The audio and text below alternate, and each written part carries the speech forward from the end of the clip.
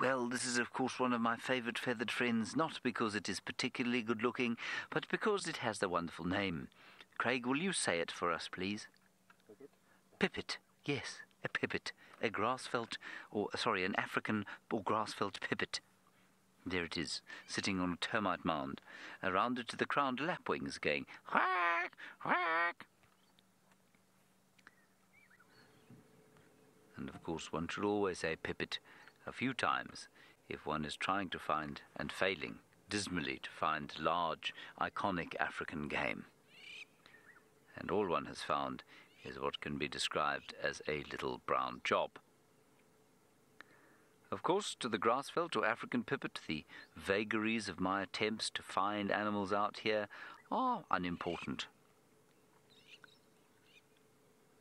The grassveld pipit thinks of itself as just as important as the elephants and the leopards.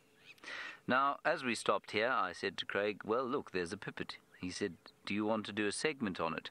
As if asking me if I was quite mad, if I was quite in control of my senses this morning, that I should suggest to him that we do a segment on the African pipit.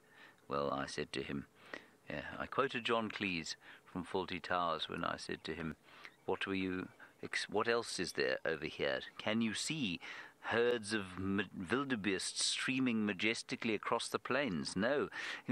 Can you see Mount Krakatoa erupting? Oh no. Can you see the hanging gardens of Babylon? And he answered me in the negative, that he could see not any of these three things. And so it is that we are doing the grass-felt pipit.